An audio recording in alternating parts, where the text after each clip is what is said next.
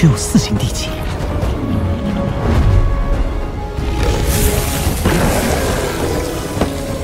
胆敢再越一步者，必杀之！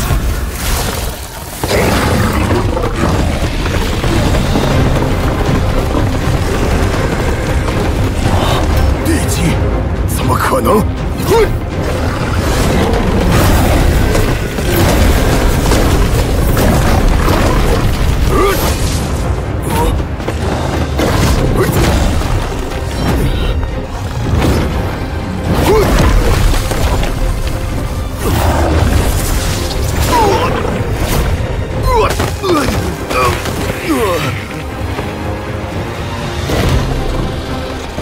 桑原星长老刘同，你不是我的对手，不要再做无谓的挣扎了。你的命运已经注定了，甚至整个桑原星上所有的人类，结局都是一样的。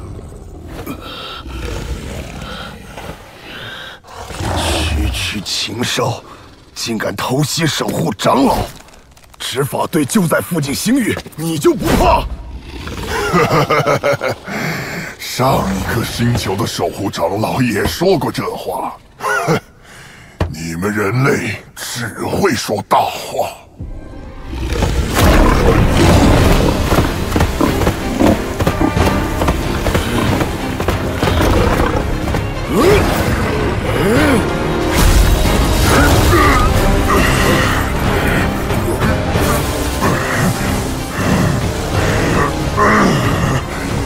同归于尽吧！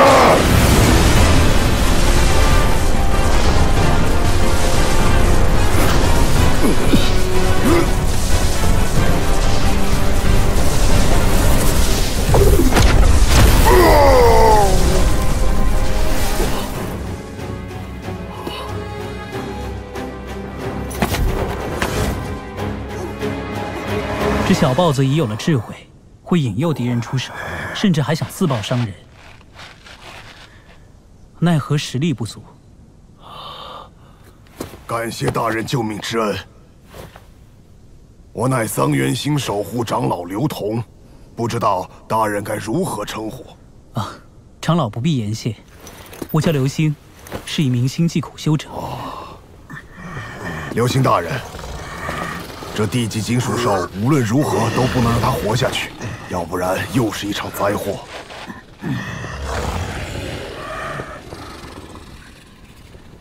如此，倒也不难。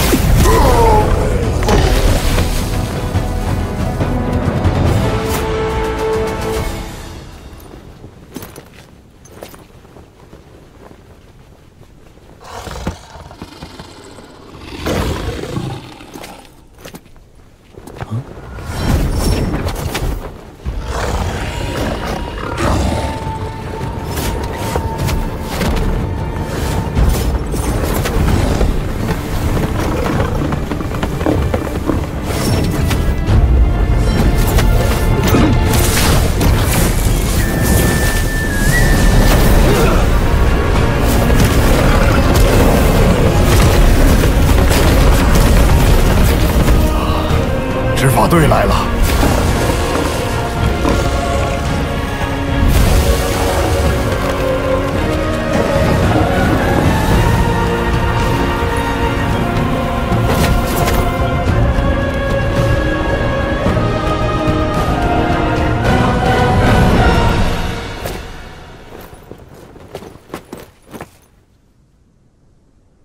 我们正在追捕一只造下无数杀业的金属兽。 恰好赶上此战。文峰队长，兽群的首领已经被这位星际苦修者刘星大人斩杀了。星际苦修者，感谢刘星杀死7星地级金属兽，你很强。你也是，文峰队长。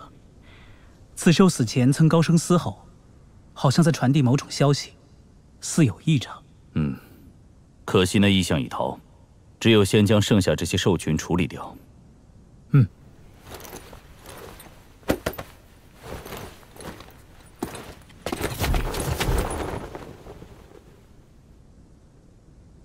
流星大人，这地级金属兽的晶核对修炼有极大注意，而它们的身体也是极为上乘的炼器材料。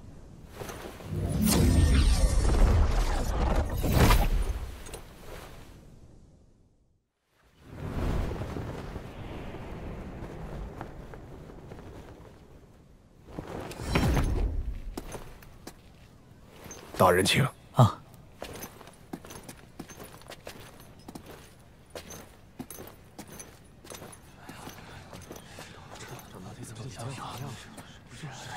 哎，回来了，回来了！拜见长老。正是这位流星大人出手相助，桑原星才得以幸免于难。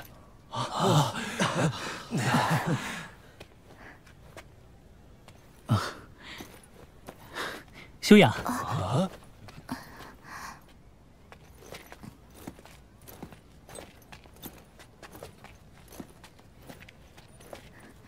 流星大人，谢谢你。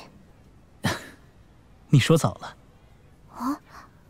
我还要送你一样礼物，等你收下之后再谢也不迟。地级金属兽，这是什么利息啊？是啊。哦。哦。金核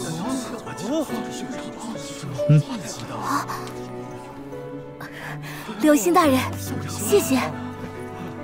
长老，这颗金核我送给修雅，日后你要助她修炼。这尸首就送给你了。哦。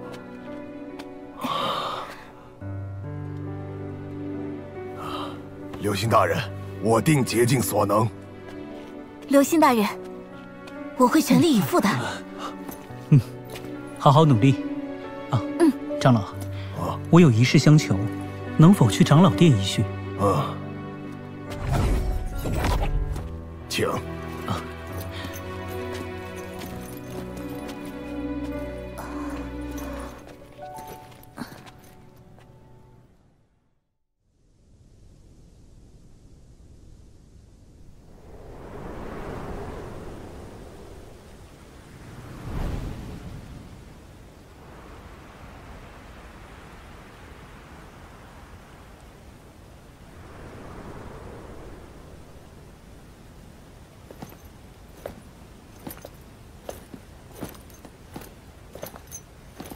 流星大人，有事尽管吩咐。我想去18地级试炼暗星修炼。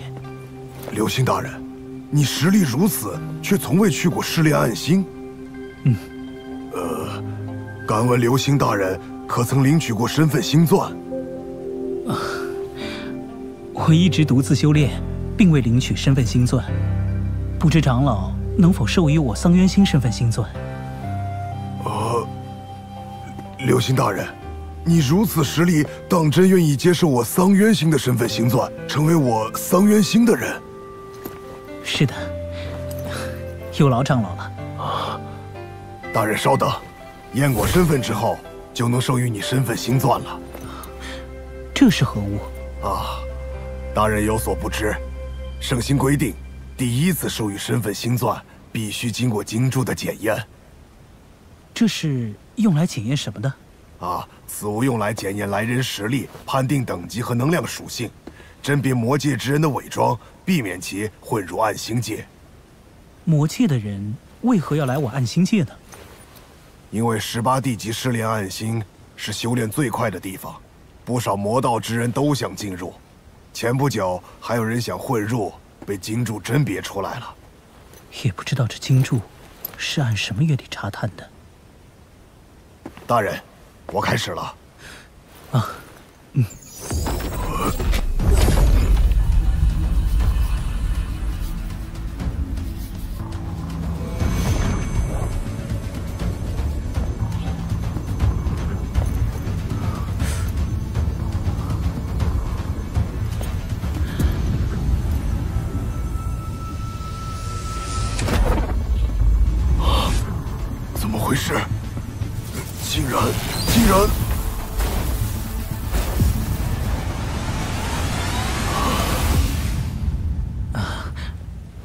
长老，可有所不妥？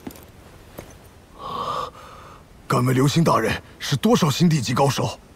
长老为何出此疑问？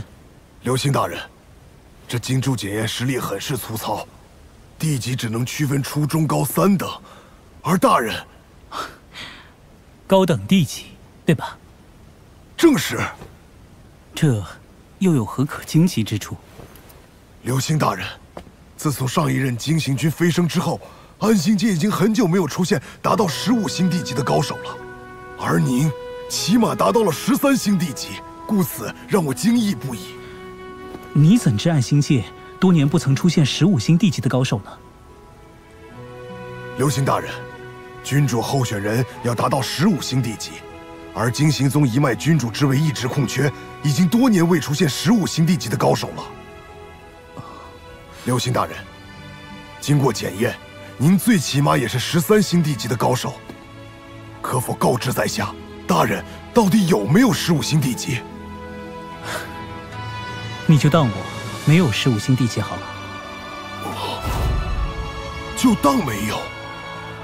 如此说来，大人您可知，历史上不靠暗星就修炼到16星地级的只有一位金行军，不靠暗星修炼到15星地级的也屈指可数。没想到我刘同竟也有幸遇到，死而无憾呐！长老，我不想弄得天下皆知，所以还请你不要对外多说什么。啊，那是自然，我刘通保证一个字都不说出去。不过大人，您是我们桑园星的荣耀，您看要不要再给您配些人手，彰显身份，也让外人知道您是我桑园星的人。您看修雅如何？要是不够，我再给您安排些人。长老，刚才不是才说了要低调吗？就不要搞这些了。啊，流星大人，稍等片刻，这金柱会将一些讯息融入身份星钻之中。流星大人，身份星钻已经做好了，只需要滴血认主即可。有劳长老了。啊，流星大人，您客气了。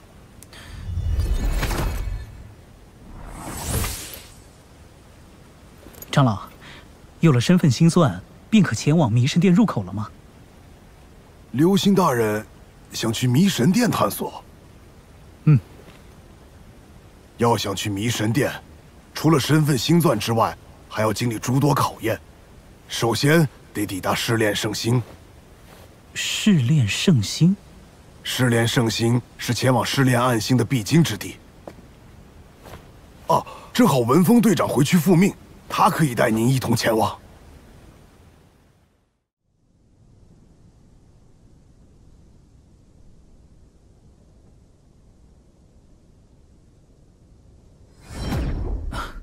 多谢文峰队长愿意为我带路。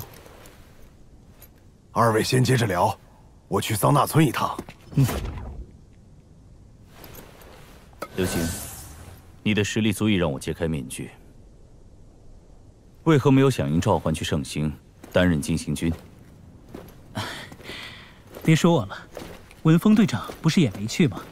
反而做了执法队的大队长了。你以为我不想吗？金行军地位何等尊崇，只是天意使然。我刚刚突破15星地级，就赶往圣星，却不想已经有一位超级高手被定为了下一任金行军，所以便当了这执法队大队长。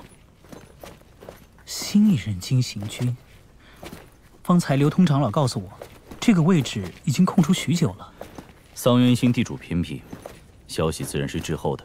那新一任的金行军实力如何？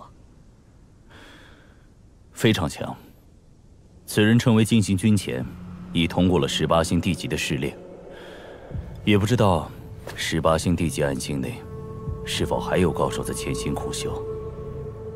如此说来，此处判定实力倒也简单。比如那18星地级试炼圣星，只要从中活着走出来，便是有了18星地级的实力。当真是一招成名天下知啊！不知队长何时出发，我都等不及了。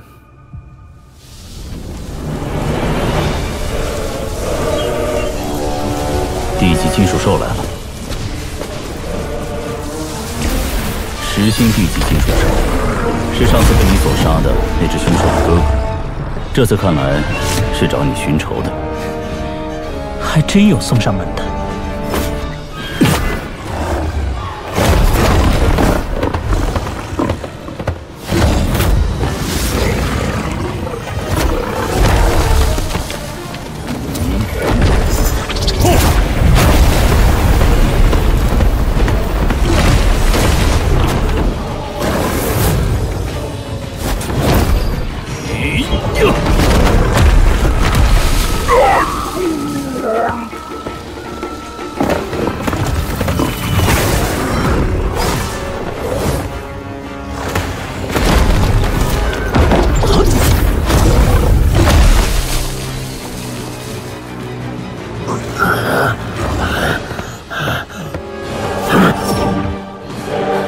让另一个溜了。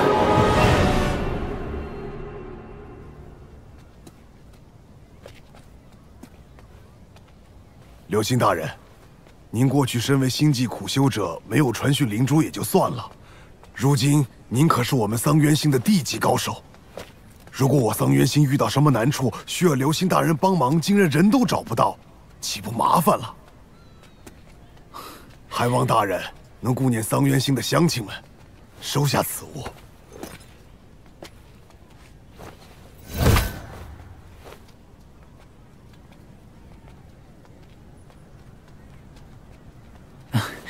既然如此，那我就收下了。刘星大人，您这就要走了吗？长老，今后修雅的修炼还要劳你多多提点了。大人所托，我自当竭尽全力。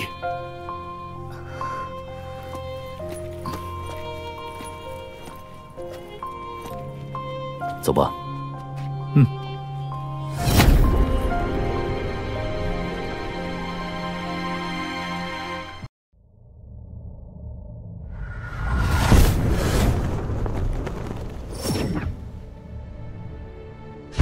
我们暗星界3大星域的核心星球，分别是金行圣星、黑焰圣星、白玄圣星。除了这3大圣星外，还有这颗试炼圣星。从这儿可以传送到各等级的试炼暗星上。听说试炼暗星上聚集着暗星界1半多的高手，此处作为唯一的中转星球，繁华程度怕是要超过另外3颗圣星吧？不错，你看那边的酒楼。左边18座为王级酒楼，分别从1星王级到18星王级；右边18座为地级酒楼，同样从1星地级到18星地级。36座酒楼里接待的都是参加试炼的高手。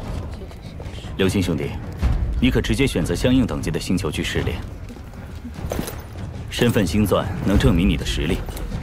第一次参加试炼，出示它即可。等你通过试炼后，便会被授予一块相关等级的令牌。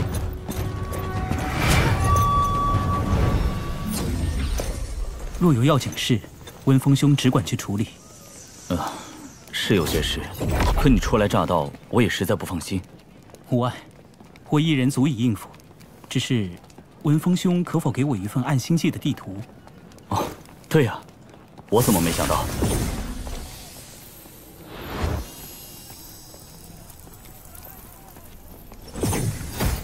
实在是有任务在身，刘星兄弟多保重。期待我能在金行圣星上再见到你。一定会的，保重。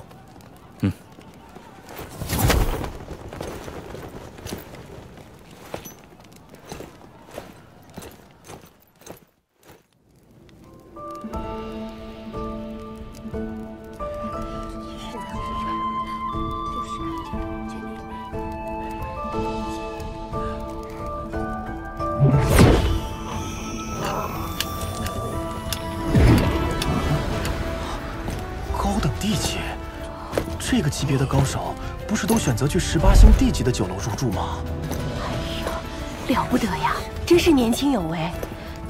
没有黑焰宗的热力，没有白玄宗的寒气，肯定是金行宗一脉。志乔长老都亲自出来迎接了，这实力恐怕高得可怕。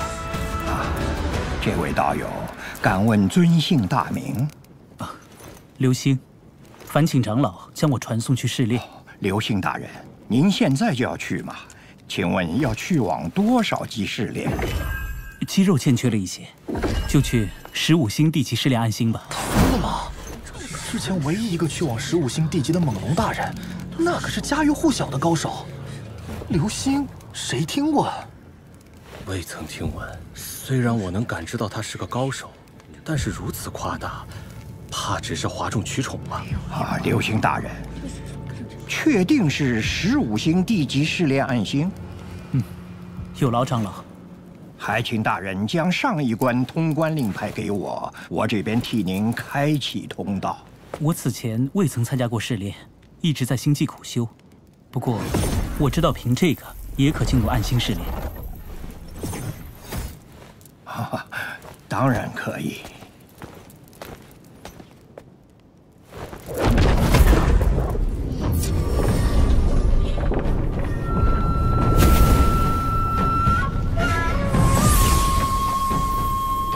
大人，一路小心。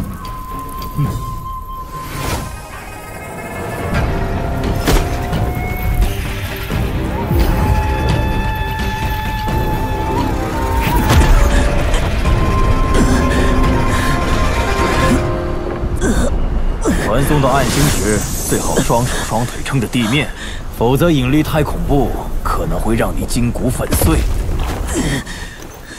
你很有胆魄嘛？还能起来吗？这里有金属性能量吗？应该是暗星界前辈为了后来者准备好的一些转换阵法。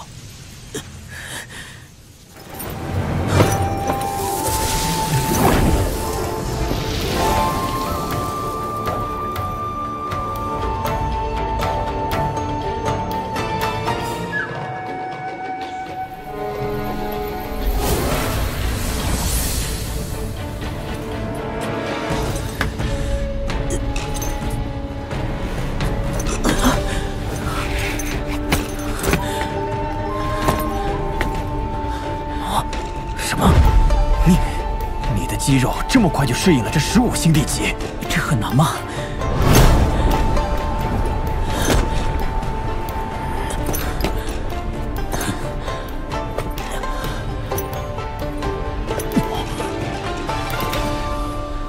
？1年内就能站立，而且丝毫无损。我准备往更深处去，你呢？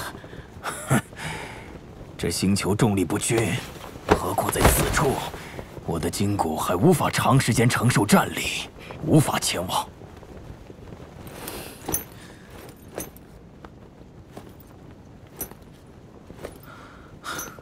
好久没有感受过这种极限的状态了，不过此刻，我已基本能够承受此处的引力了。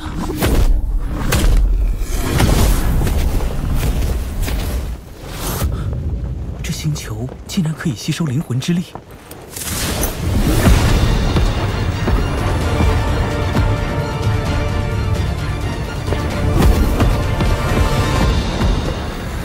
星球倒是很小，不过那重力最大处，仿佛有什么东西。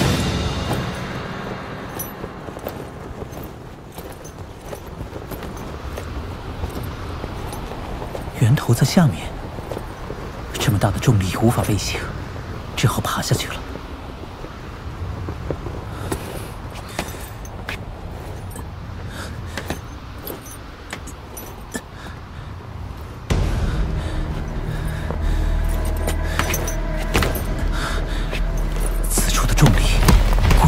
送法阵周围大上许多，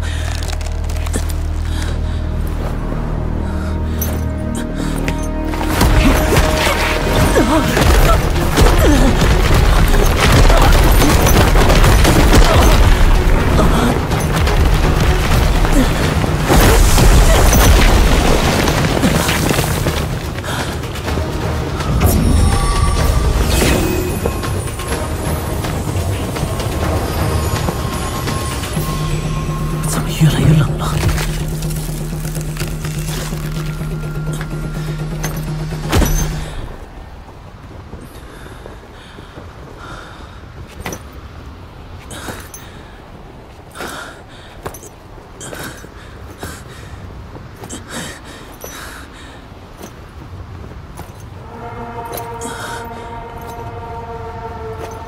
就是那东西。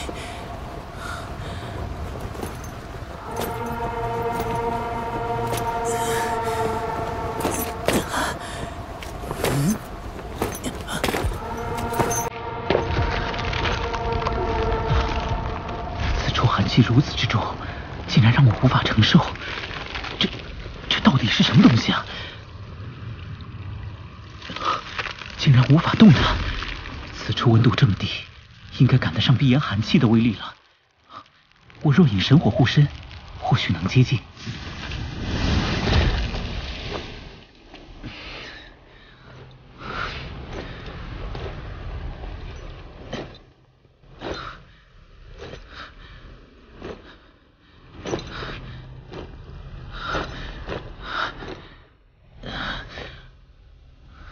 差一些距离，此地已算得上冰魂寒气了，怕是中品神器也会被冻裂。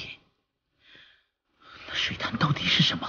温度竟然比冰魂寒气还低，剑仙傀儡的坚韧程度比我现在的身体强悍得多，应能承受得住。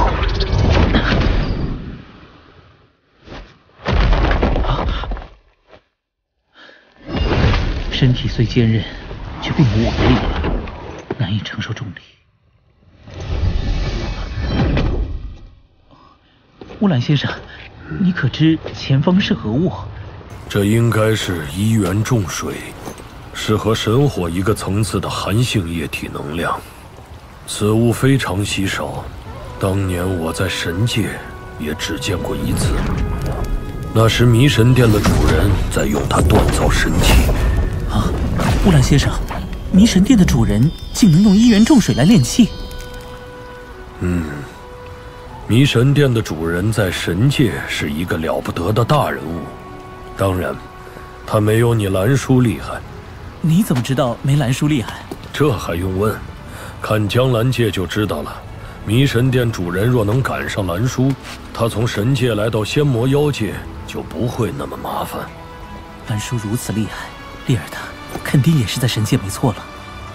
丽儿，等着我。乌兰先生，你有把握将这一元重水弄出来吗？这一元重水太寒冷了，一般储存戒指根本受不了，就连中品神器都扛不住，又不可用内力强取，不然会被侵蚀。只能用双手试一试。方才我屡次尝试，才艰难前进一点，乌兰先生竟完全不受此处重力影响。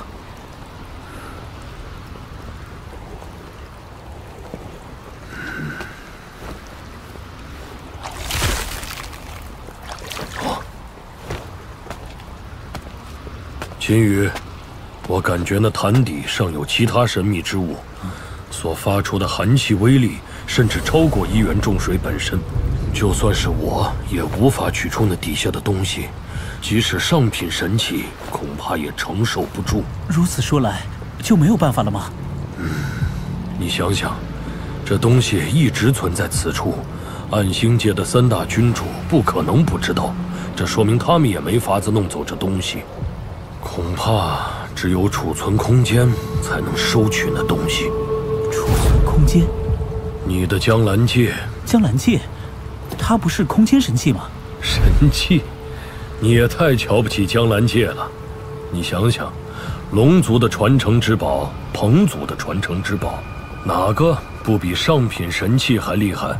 可你这江蓝戒，却是我出生到现在见过的最珍贵的宝物了。江蓝界的空间可不像储物戒指那般没有生机，而是一个近似于宇宙的高级空间。所以只要你能靠近寒潭，便能收取那潭中之物。那要多少时日？那东西你在仙魔妖界也用不了，又何必急于一时？仙魔妖界能够击败我的人，怕是不多了。为了早日能去到神界寻找丽儿，我时刻都得努力啊！我明白了。多谢乌兰先生，好好努力吧，秦羽。你最好习惯在强大的压力下活动。我能说的就这么多了，让我回江蓝界吧。如此说来，恐怕只有等我到17星地级的实力，才能尝试取出了。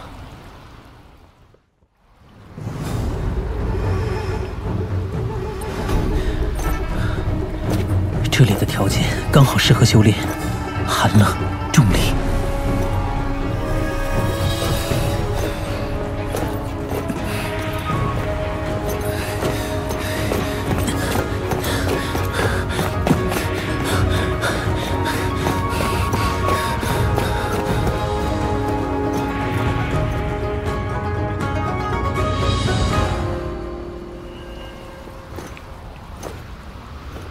3年过去了，目前的重力已不足为虑，只是这寒潭。对了，暗星好像有什么重力秘法，叫重力静置。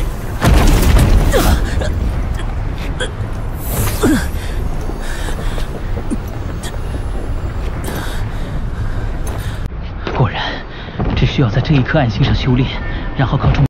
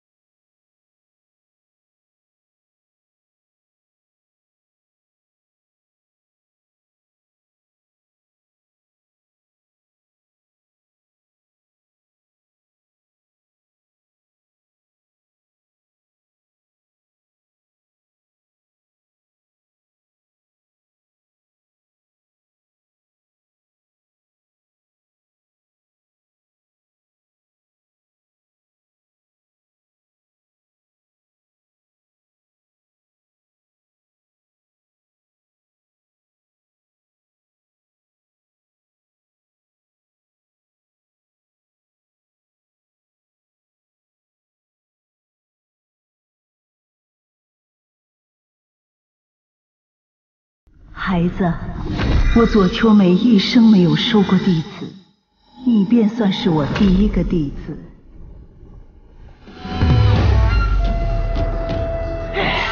乌来先生，这都2万多年了，大哥这次修炼时间也太长了吧？我跟杂毛鸟心念传音给他，也没有任何反应。心念传音都没反应，说明秦羽进入了一种深层次的修炼，连意识也完全沉浸其中了。这种修炼可遇不可求，你俩最好别去打搅他。我还希望他这么多修炼个几万年呢。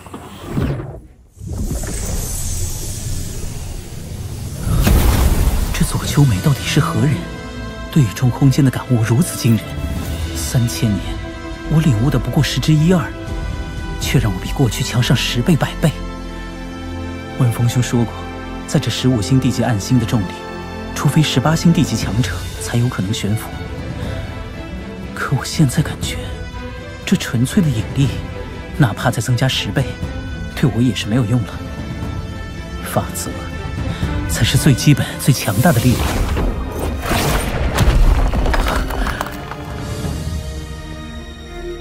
这简简单单的意志，威力却比破天神剑还大上10倍，不愧是法则之力。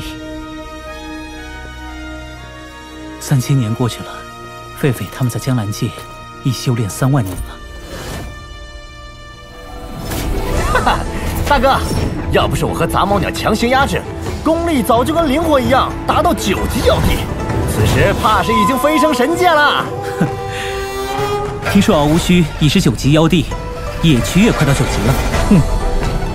我们经常试法，敖无须曾说我的黑羽战甲防御力接近上品神器战衣，再加上身法速度和这支吹云枪，整个仙魔妖界没几人能胜过我。大哥小心了！领悟法则之力的同时，我已将9转暗金身修炼到了第9层，如今全身堪比上品神器，你们要伤我也难呢。过瘾过瘾，再来再来！嘿！不可能不可能！大哥，你的躲闪也太离谱了吧！不止躲闪，看看我的惊天棍法！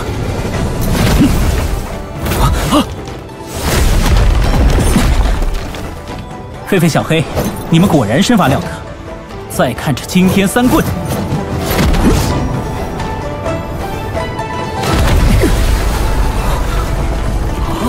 猴子，大哥施展的惊天三棍比你施展起来还要轻松，而且威力大得多啊！大哥，我自认已完全领悟了惊天三棍，使出的威力极大，就是上品神器也扛不住。如今的实力绝不比大元皇差。你这个怎么更厉害？这还没完呢，你再看这个。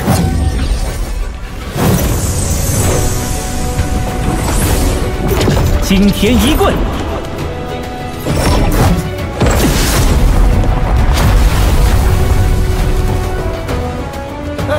大哥，越来越不对了。我在这修炼了3万年才学会惊天三棍，你都没有怎么修炼，而且只是在外面3000年，连惊天一棍都会了。其实你们的棍法、枪法都已经入道，只是一道如万道。只要对宇宙空间领悟足够，甚至可以让某一处的空间碎裂，这便是大道的威力。大哥，别说什么大道了，我们灵魂境界也就9级妖帝，你指望我们能够领悟多少呢？不急，来日方长。走。好。大哥，以你如今的实力，单对空间的领悟，已然纵横仙魔妖界，无人能敌了。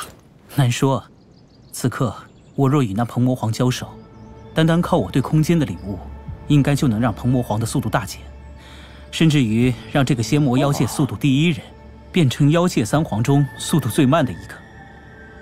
你们记着，法则上的领悟非常重要。当2个空间领悟相当的人对杀时，还是要看最原始的实力。所以，无论什么时候，千万不要轻敌。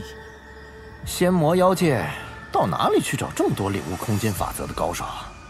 话说回来，大哥，你这次回来就是为了告诉我跟杂毛鸟，你掌握了法则之力？我这次回来是有钥匙。大哥，难道是？试试能不能开启江蓝界第2层。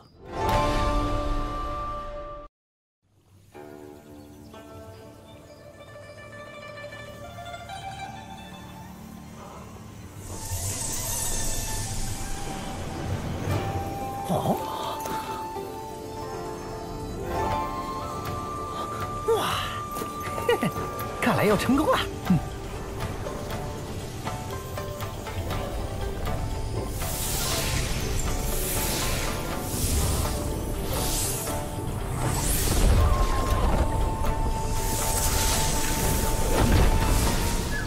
第2层，开！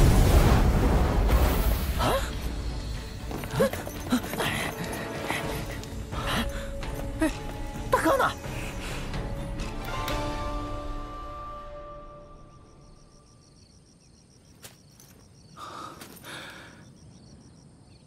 小雨，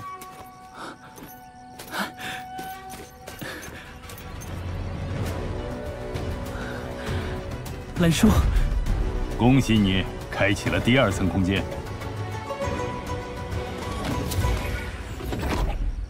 你的修炼速度的确很快。蓝叔，这是你的影像还是意识？能够和你交谈，你认为呢？你的灵魂凝结成金丹了吧？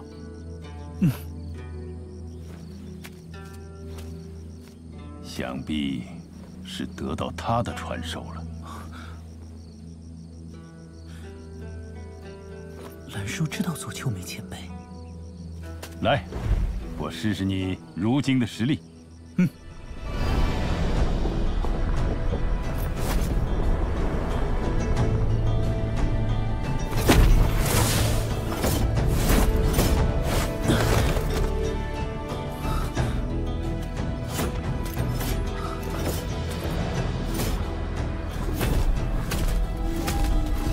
到了。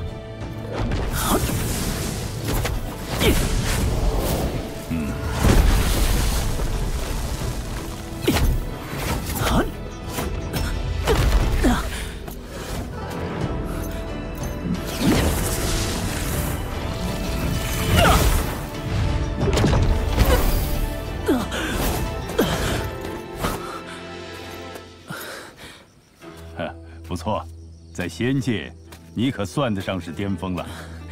可在您面前，还不是毫无还手之力。那是因为你我出身不同。出身不同？难道？你如此聪慧，想必早已猜到了。丽儿真的在神界啊！小雨，相信你很快能飞升神界。其实，丽儿她也在努力。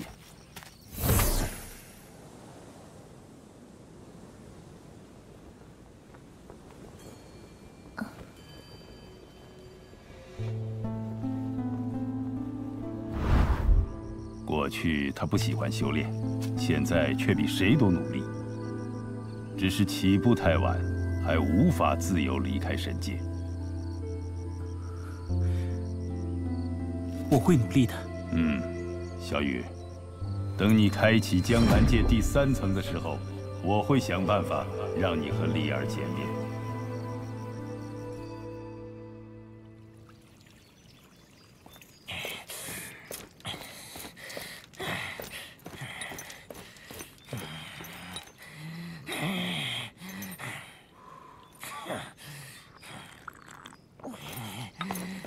喂，我把你们叫来不是来喝茶的。大哥消失这么久，会不会有什么危险啊？危险？江南界的危险，恐怕就没有安全的地方了。大哥，担心死我了。在江南界内，有什么可担心的？我打开第2层了。第2层空间，内部100年，外界才1年啊！内部100年，外界1年，竟然比这里还要强上10倍啊！我要去！也算我一个吧。嘿嘿，大哥，我和杂毛鸟就不去了。去第2层，我俩说不定就飞升了。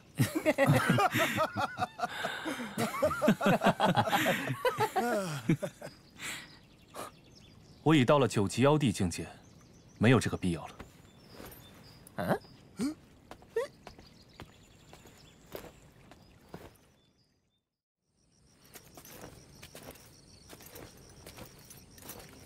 木兰先生，你知道灵魂大圆满后是什么境界吗？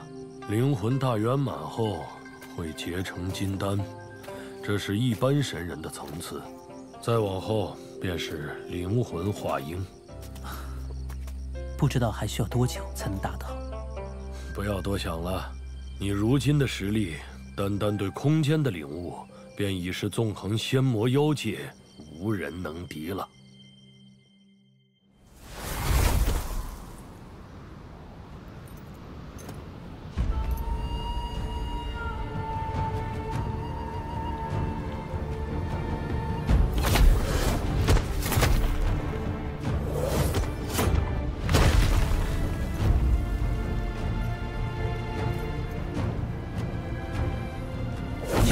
精神第9层，应该能够靠近了吧？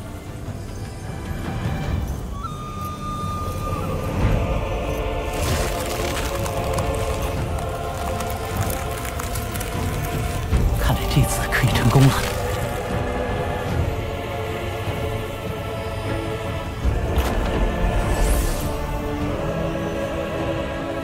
还需再靠近一些。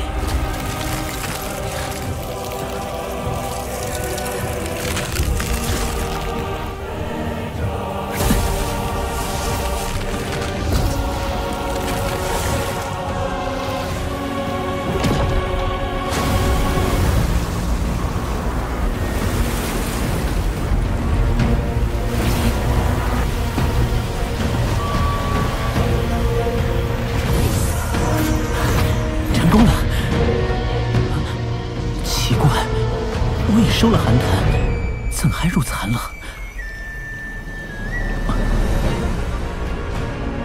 莫非这金色圆珠才是真正的寒冷之源？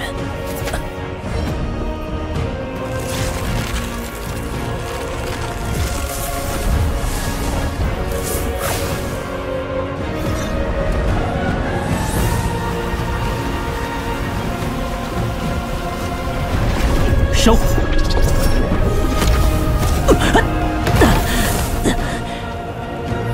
好险！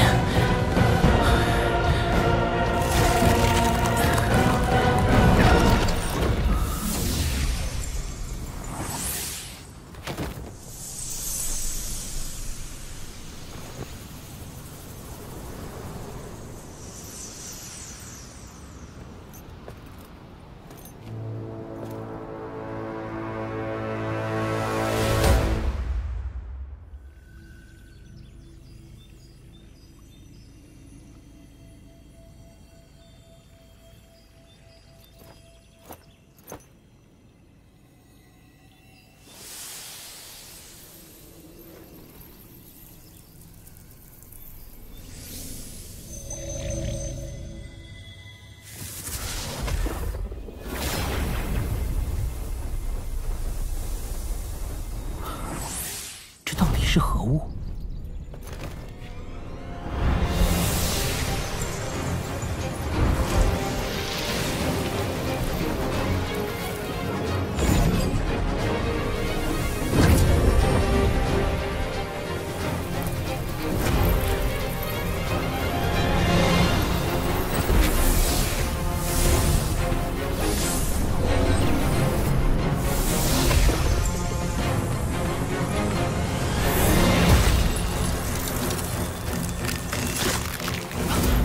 不好，竟可以冻结灵魂！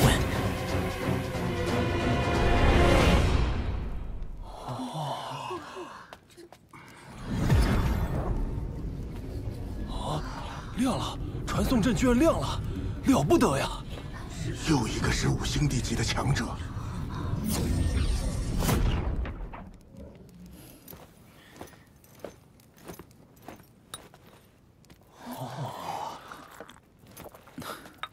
流星大人在暗星中待了3000年，有资格被授予15星地级令牌，请稍等。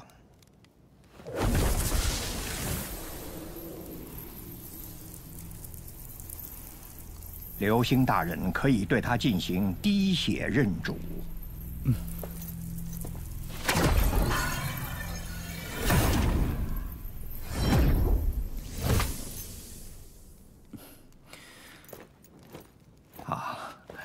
流星大人，稍等，这是金行君留给您的讯息。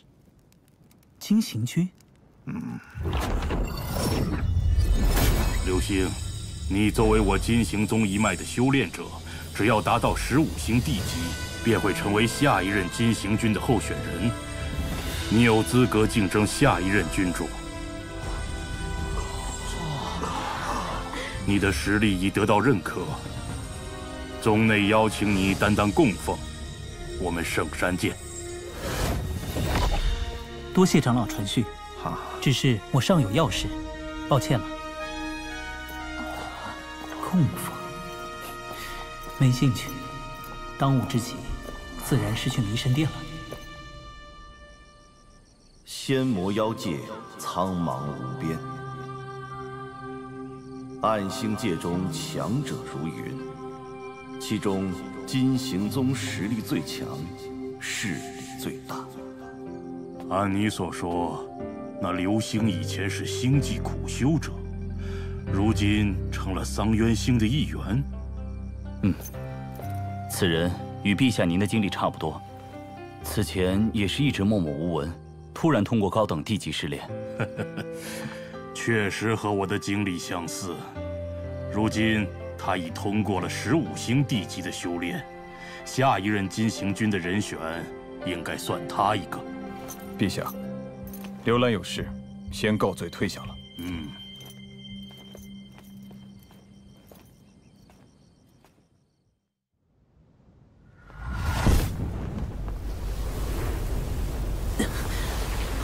刺痛感，这黑色沙粒威力不下于碎金流啊！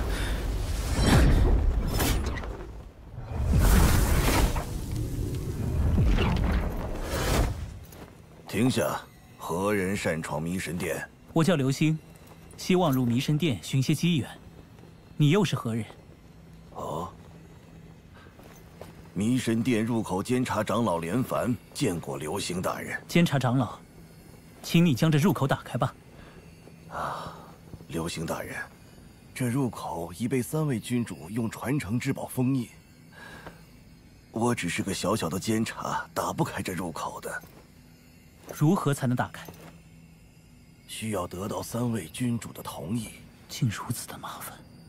如果我破了这封印呢？刘星大人，3位君主曾经说过，如果有人可以破开封印，便只管破。3位君主绝对不追究。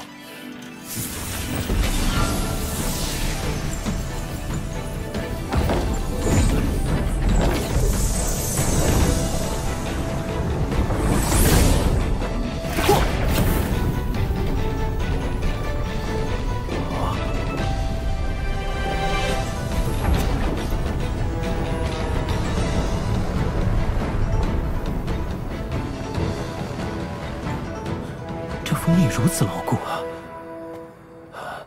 刘星大人，你竟然能够让封印都震荡起来，怎么，很奇怪吗？啊，这封印就算3位君主亲自出手，也未必能撼动。当初一位17星地级高手全力一击，封印都没有丝毫反应。刘星大人，您的一击堪比3位君主的实力，不知道您真正的实力是？这不重要，我且问你，要破封印，可还有其他办法？若有3位君主一同炼制的通行令牌，也可通行。还得去趟金行宗啊。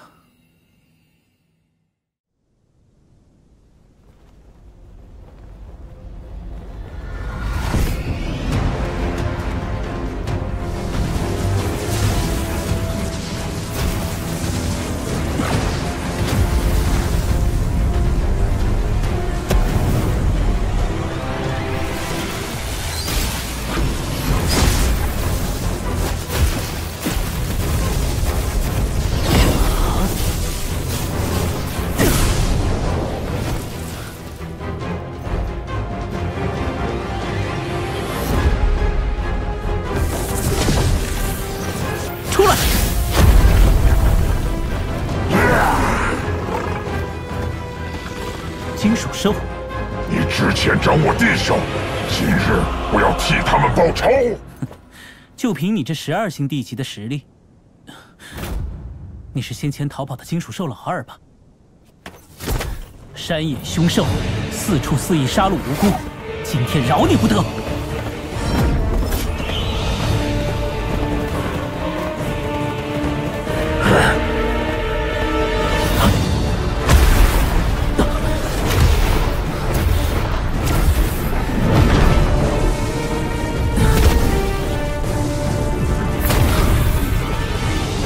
怎么样，这个陷阱可还满意？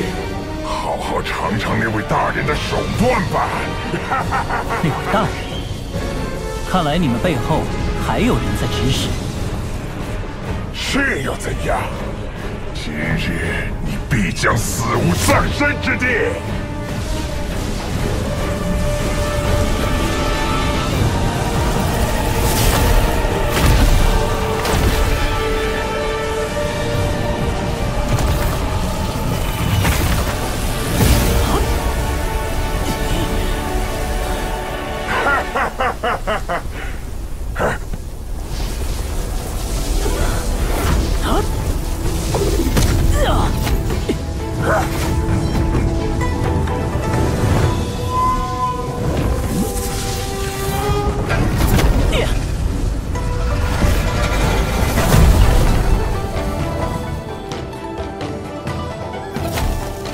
躲躲藏藏，岂是大丈夫所为？滚出来！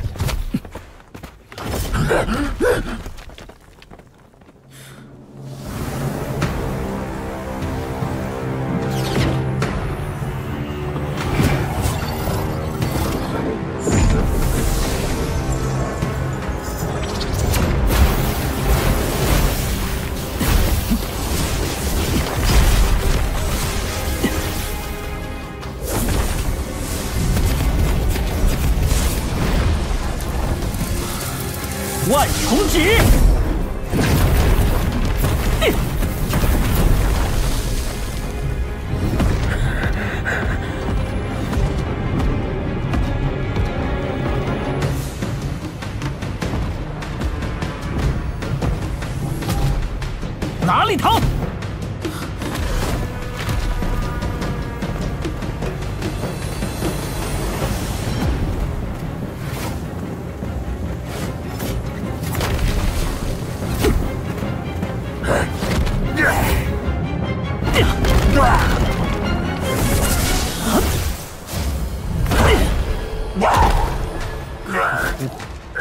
就算你自觉与我有仇，那人是谁？为何要暗算我？大人饶命！我说，当初我们袭击桑拿村，其实针对的是文峰大人，却不料大人你插手，导致沟亏。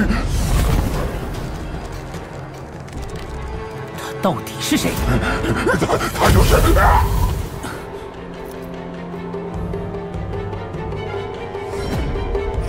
杀人灭口，好手段。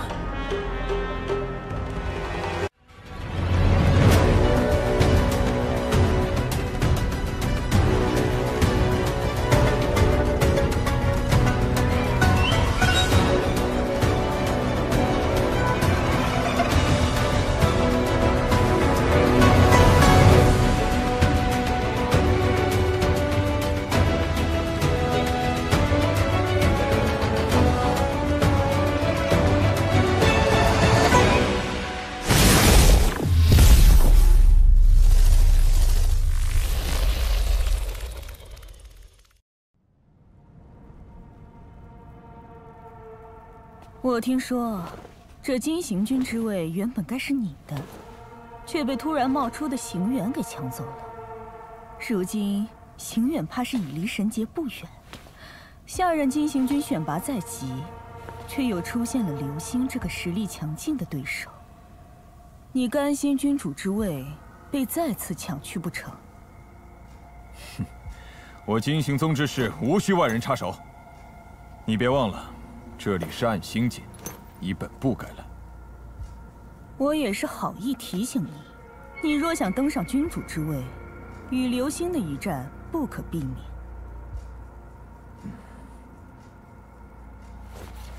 此探灵宝珠能瞬间增强灵魂之力，关键时刻或许能助你克敌制胜。啊，对了，流星并非你金行宗之人。有何证据？交战之时捏碎探灵宝珠，可验证他的功法。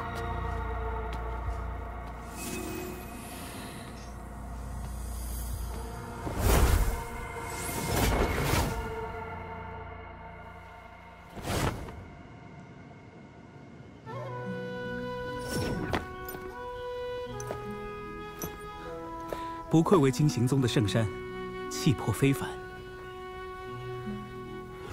君主传讯，我一直在等你，怎么这么久才来？君主就是金行君，金行宗一脉不设宗主，只有3个副宗主负责管理麾下的各个原动星。那供奉需要做些什么？15星地级高手，如若没有职位安排，便为供奉。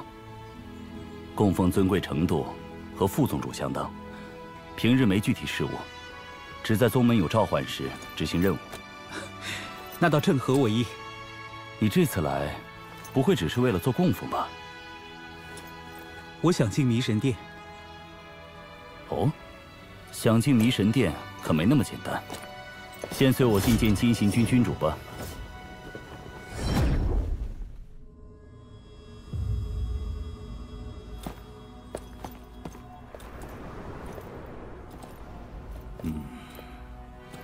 流星见过君主。这就是副宗主刘兰，金行宗的第2高手。流星先生未免自傲了些，见到君主还不拜见。刘兰，流星长久在星际间苦修，繁文缛节的事不必在意。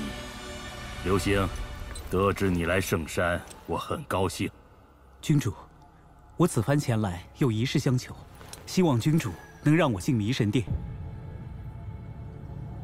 流星，我暗星界3大君主早有定规，迷神殿入口10万年才开启一次。那距离下次还有多久？3万年。我想请君主提前开启一次。不知君主能否出手相助？你若同意成为供奉，我就帮你。我愿接受供奉一职。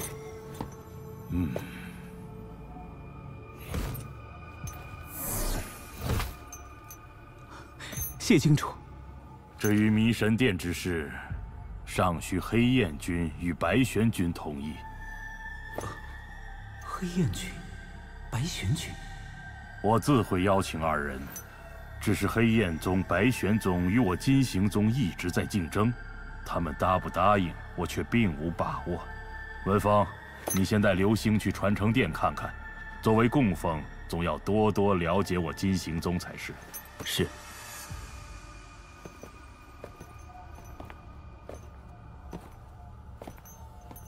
不知黑焰君与白玄君二人是否愿意帮我？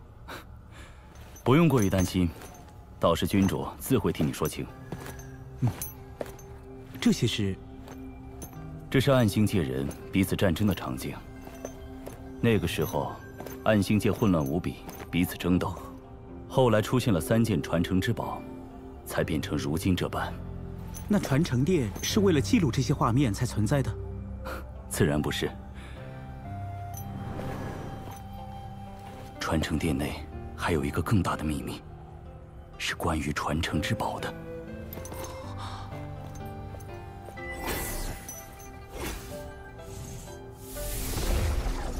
这幅星图好似整个仙魔妖界都属于暗星界一般，这是为何？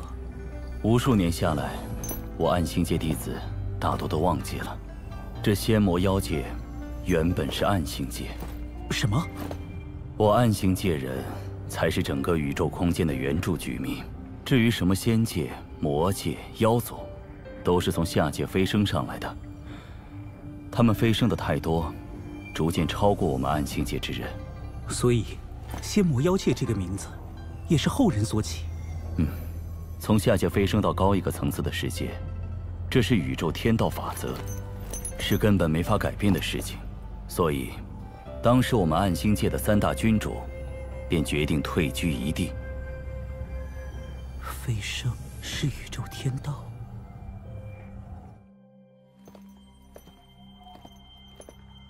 黑焰君与白玄君已答应前来，实属难得。有劳君主了。黑焰君为人爽朗，说话不喜欢绕弯，你直说便是。我知道了。那白玄君呢？星远。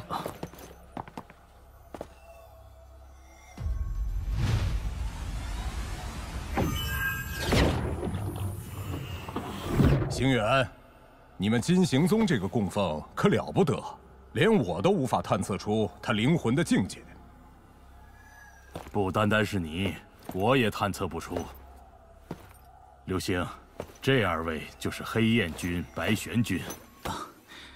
流星见过2位君主。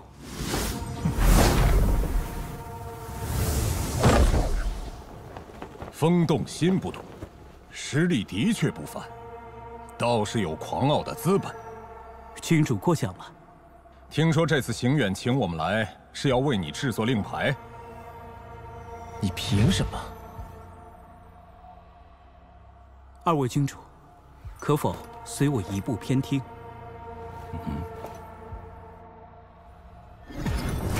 何必鬼鬼祟祟？有话直说。破规矩，起码要有理由。不瞒2位君主，我已经达到17星地级，此番前去迷神殿是有不得已的原因。不知道2位能不能看在他的面上，帮我一次？逆阳，这燕玄之剑，你是从何得来的？是逆阳先帝赠予我的，只可惜他人已不在了。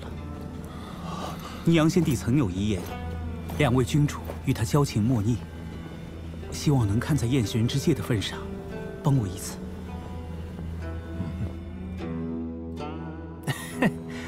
咱们3个都是难寻对手的修为，今天痛痛快快打一场。要是我输了，神剑破天，让你们拿走；要是我赢了，你们也得送我一件宝贝，怎么样？一言为定，出手吧！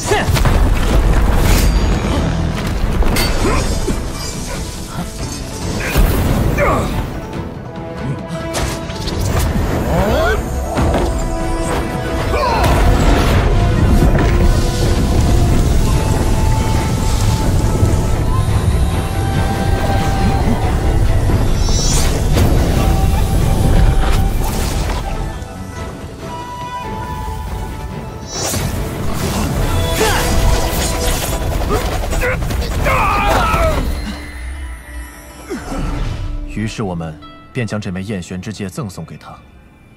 逆央死前曾经传讯给我们，说他必死无疑。只是无论我们怎么问他，他都不告诉我们到底发生了什么。这一切都要从迷神殿说起。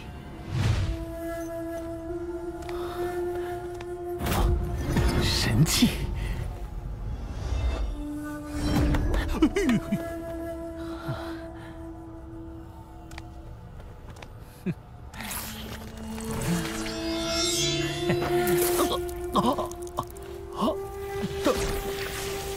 疼！两位君主，逆阳先帝不希望将他的死因传播出去。两位都是他的至交好友。潇洒一生，却死得窝囊，造化。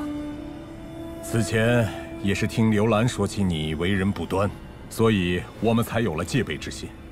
现在既知你与逆央的关系，炼制通行令牌这种小事，我们当然可以答应。看来，那刘兰是把你当作争夺金行军的对手了。多谢二位君主。金行军谁当，对我们没有任何影响，对暗星界也没有什么影响。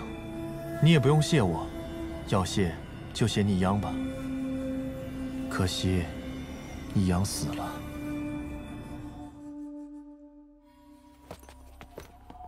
这可是我头一回炼制通行令牌，模样便由我定了。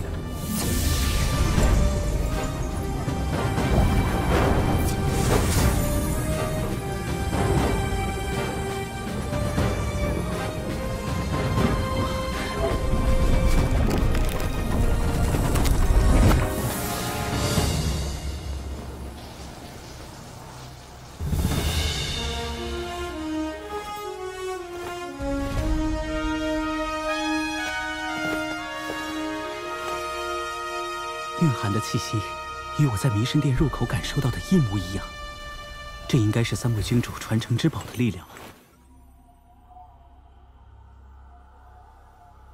多谢三位君主。刘星，这令牌蕴含的能量只够发射3、4次，不要随意使用，要不然能量耗空，就无法穿过封印了。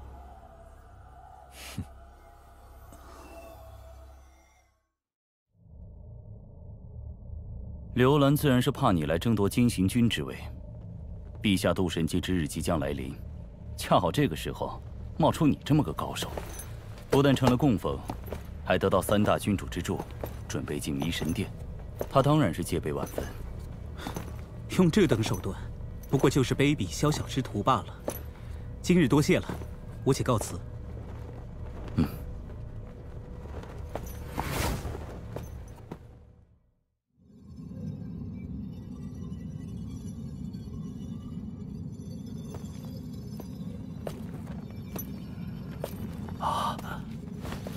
拜见流星大人，大人又要破这封印。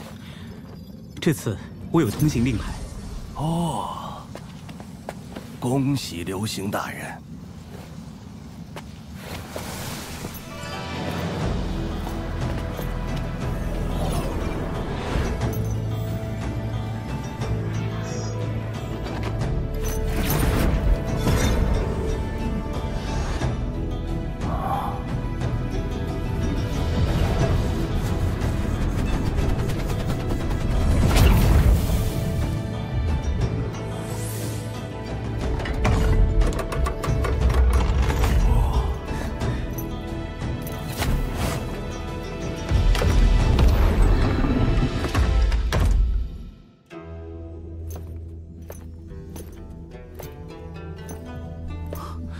这么浓的雾，什么都看不到。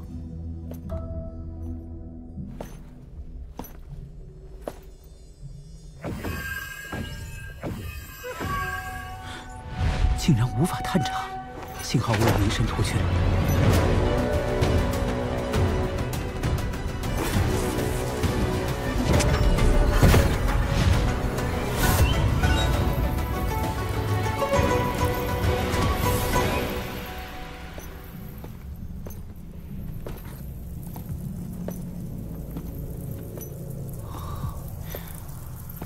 这里面的空间，竟与外面看来大不相同。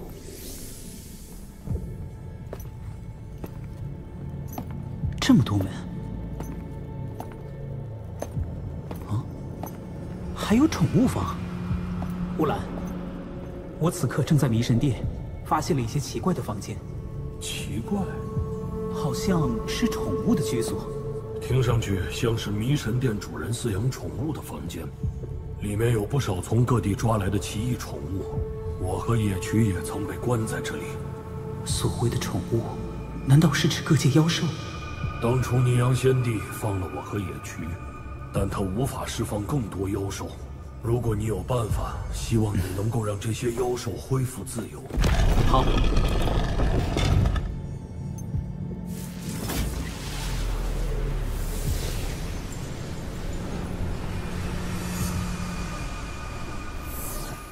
我已将妖兽收入江兰界中，等离开此处后，再放他们自由。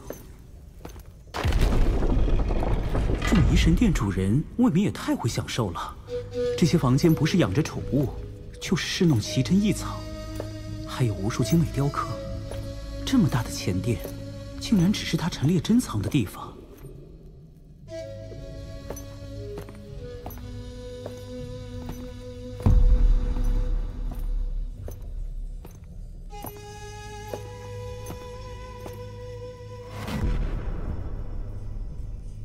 不对，空间在这里折叠了。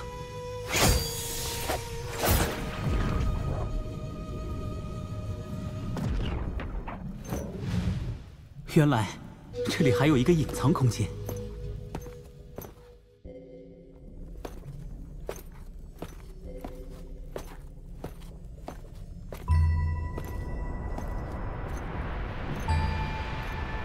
入我洞府，也算有缘。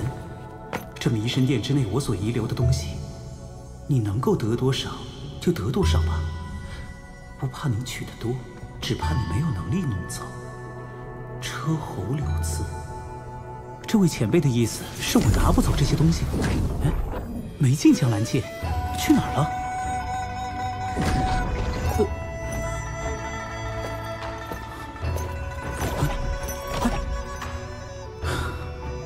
这位前辈真是会寻人开心，面前皆是宝物，看得见却摸不着。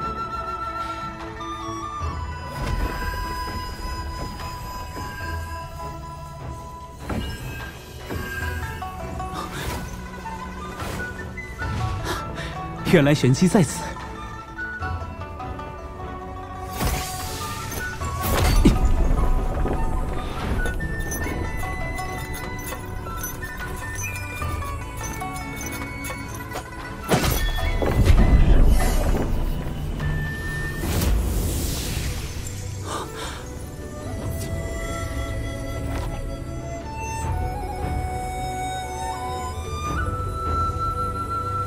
你好，我叫车侯元。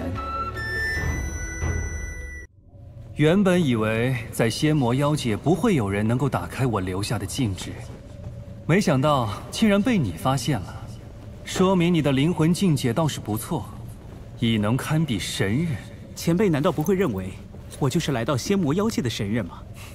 我的迷神殿对于神界之人是有禁制效果的，就是神王想要进来，也要花费大力气，而且强行闯入的话，迷神殿也会自行毁灭。神王，如今你便是唯一有机会获得我迷神殿重宝之人。当然，能不能拿走，还要看你的机缘和能力。你可对神界有所了解？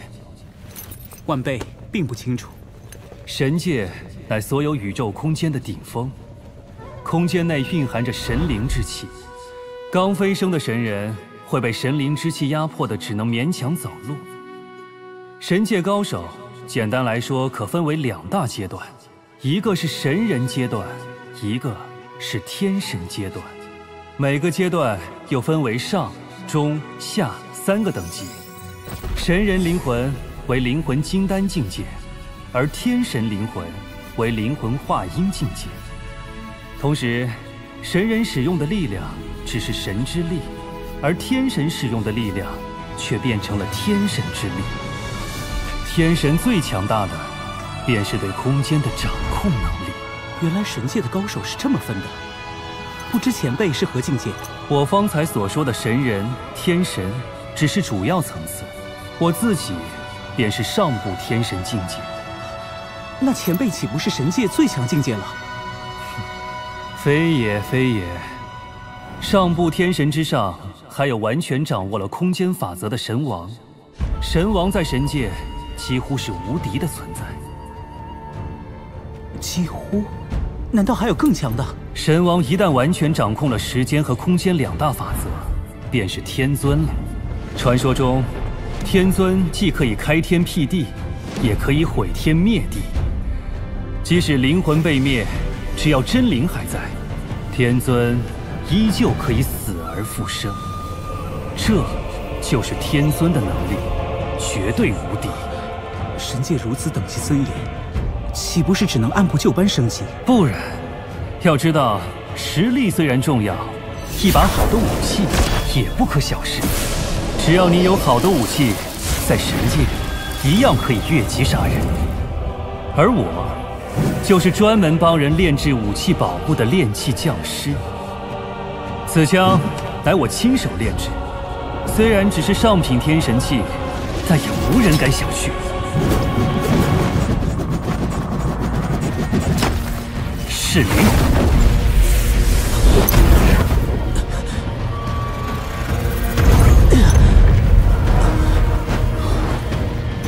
没有原因之人，倒是世间少有。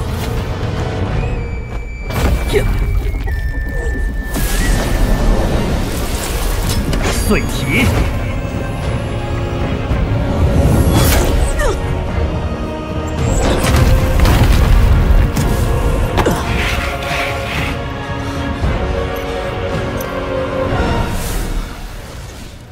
多谢前辈手下留情，不过前辈怎知我没有原因？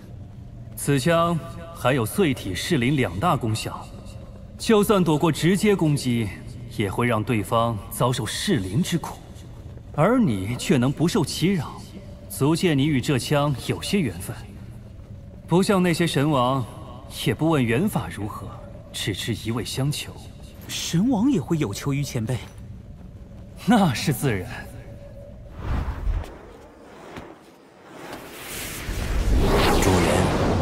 外面已经守着6位神王了，您仍是不见吗？由他们候着吧。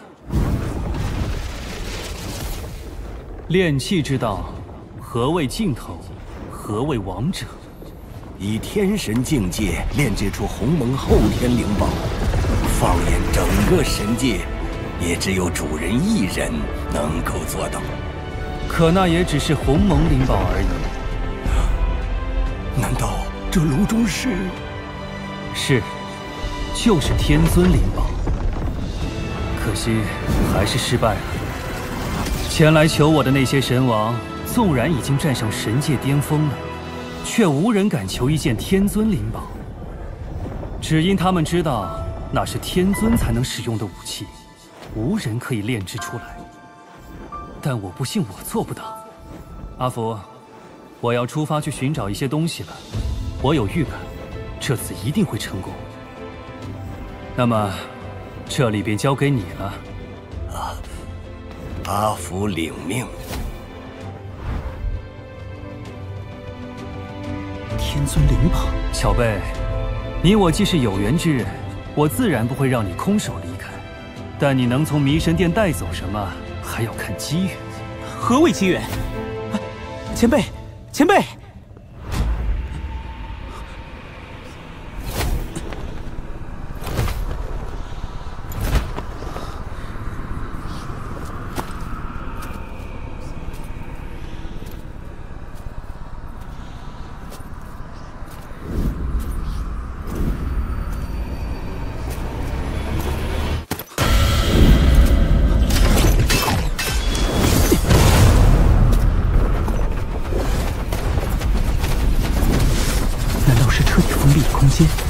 可惜几棵树又拦得住谁？砍了这么久，竟毫无变化。不，看似毫无变化，其实就是千变万化。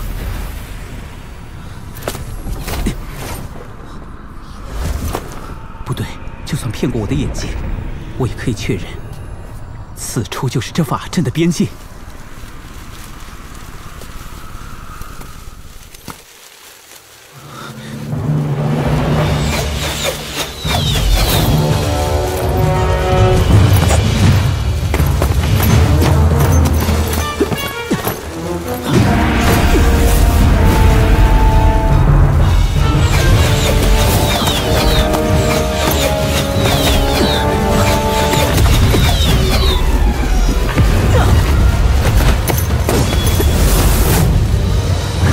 坚持不住了。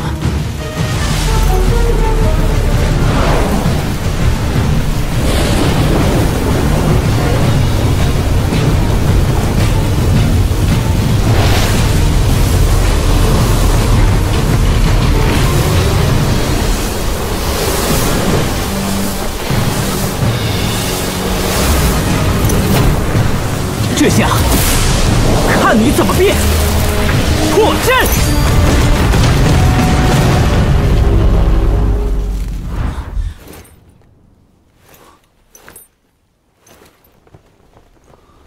这虽是我最简单的阵法，但你既能不为幻象所迷，找到阵书所在，又能破了这阵书，也算是有些天赋。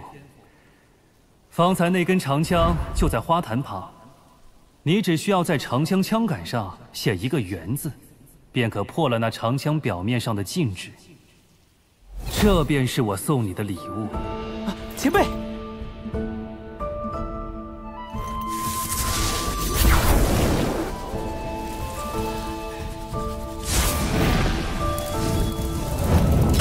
上品天神旗，也不知道我能否炼化。你可以，年轻人，你叫什么？晚辈秦羽，敢问前辈是？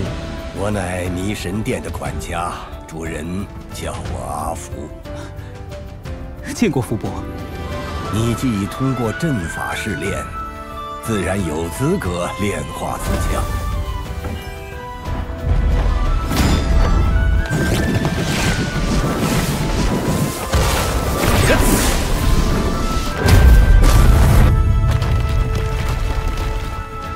虽然只是区上品天神器，但却被我赋予了碎体、噬灵两大鸿蒙灵宝才有的辅助效果，定然可以将攻击力提升10倍。当今神界就炼器一道，无人能在主人之上了。不知主人将如何命名此枪？残血。残血，好名字。福伯，刚才您为何断定我能够炼化此神枪？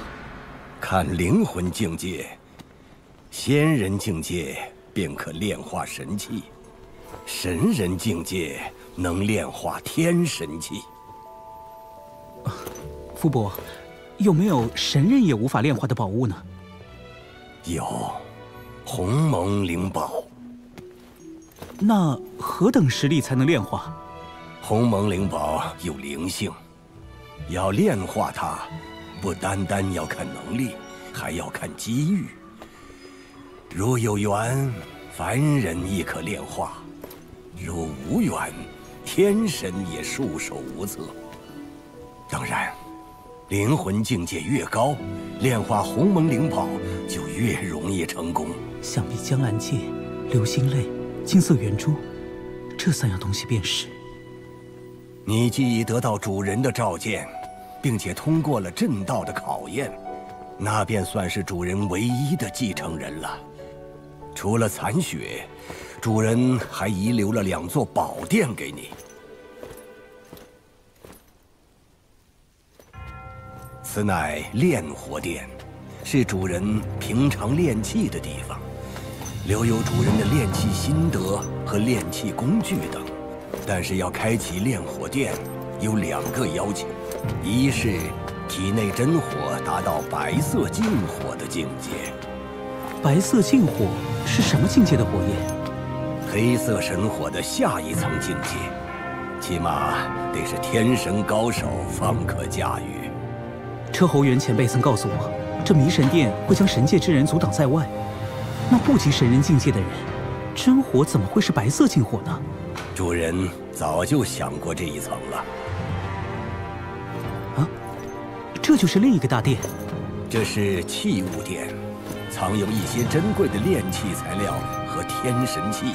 最重要的是，还有几件鸿蒙灵宝，而这其中就有9颗紫元火珠。那又是何物啊？紫元火珠乃天地孕育而生的火珠，为鸿蒙先天灵宝，但论珍贵程度，还不如你那杆上品天神器残血神枪。但这9颗紫元火珠被主人炼制了一番之后，就连为一体，威力大增，同时成为了整个迷神殿的核心所在。核心？也就是说，我只要将这9颗紫元火珠炼化，便能进入炼火殿了。成功炼化后，你将成为迷神殿的主人，可以将迷神殿随身携带。但能否进入炼火殿，仍旧要看个人的实力。那除了刚刚所说的白色禁火之外，还有一个条件是什么？达到白色禁火境界之后，你就可以开启炼火殿大门。但一旦进入，就会遇到3座大阵，你必须一一破除，才可以掌握炼火殿。这3座大阵与车侯元前辈方才所炼大阵相比呢？主人方才只是探查你的天赋，而这3座大阵才是对你能力的真正考验。罢了，炼火殿以后再说，我先来开启这器物殿吧。主人曾说过，要开启器物殿，要靠神识找到这大门的机关。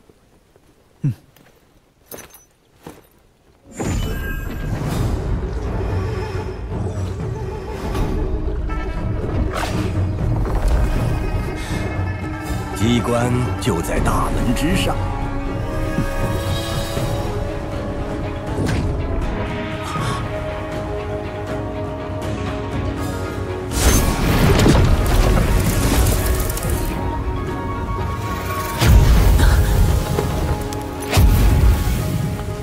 很好，现在你需要将大门拉上去。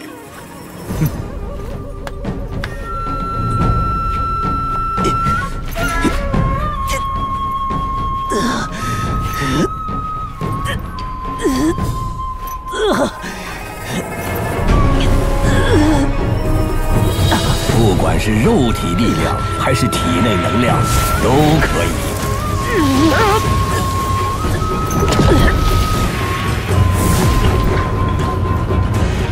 起！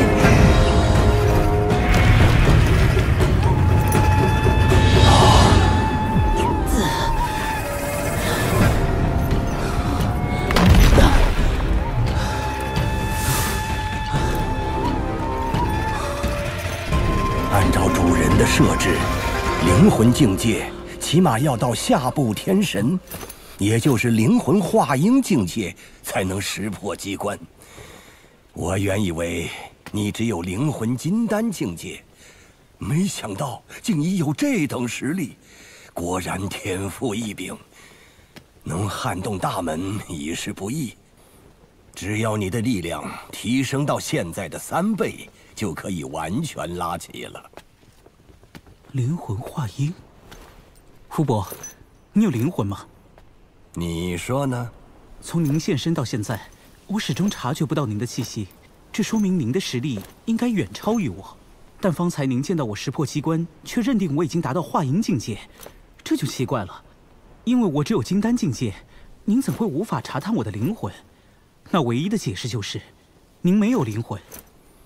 你只是灵魂金丹境界，却能识破机关，难道有什么特殊功法不成？既然你不愿说，我也不再追问。不过，你只从我一次判断错误，就能猜到我没有灵魂，倒是心思缜密。我的确没有灵魂。这怎么可能？人最重要的就是灵魂，没有灵魂怎么可能存在呢？你说了，人最重要的是灵魂。那您是？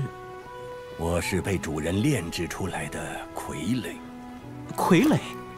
在神界，一些炼器高手会直接炼制出一个身体，然后赋予一些简单智慧，便成为了一个傀儡。只是炼制傀儡极难，很多都是没有感情、没有自我思想的低级傀儡而已。那车侯元前辈是如何赋予您智慧的？我也不太清楚，因为炼制傀儡，即使在神界中，会的人也不多。傅伯，您看，这是傀儡吗？是。单看这傀儡，便知炼制之人手艺极高。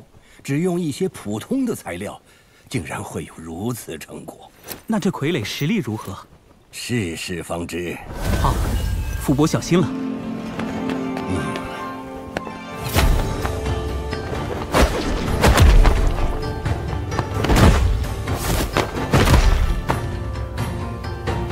全身骨架尚算坚韧，估计赶得上下品天神器。不过，肌肉只能算一般，但能够炼制出这傀儡的高手，在神界也不多。只是，此傀儡毫无智慧可言，炼制之人为何不顺手赋予一些简单的智慧？也许，他只想让我多一份生存的保证，别的都需要靠我自己。原来有这番深意。那福伯，您的肉身实力如何？我身为神界第一炼器高手的管家，放眼神界，傀儡中比我强的可没几个。我身体的坚韧程度，绝对赶得上上品天神器。只是那又如何呢？不是生命，无法修炼，也无法感悟空间法则。就算我再强，遇到掌握了空间法则的中部天神，也只能束手就擒。就看到这儿吧，接下来我们去中转殿。这是当年主人为雷部神王炼制鸿蒙灵宝的报酬。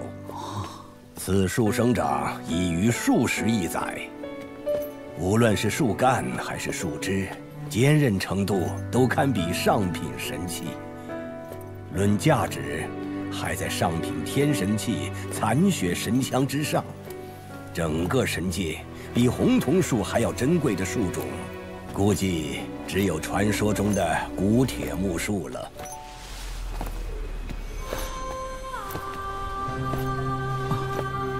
傅伯，这些柱子是干什么的呢？与屋顶不连，根本起不到支撑作用啊！秦羽，你应该知道，越高层次的宇宙空间就越稳定。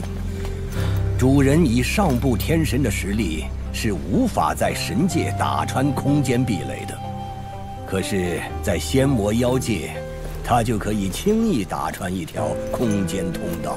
所以这些柱子就是通往其他宇宙空间的通道。对。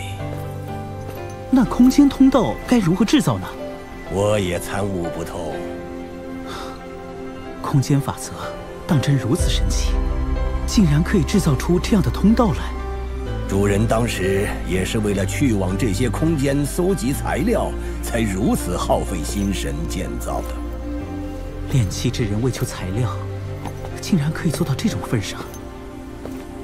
恐龙界，流云星上发现有乳晕灵珠；幻魔界，天蓝星上发现有无桥板石；凡人界第3空间，可风星上发现有黑牙泉水。紫玄仙。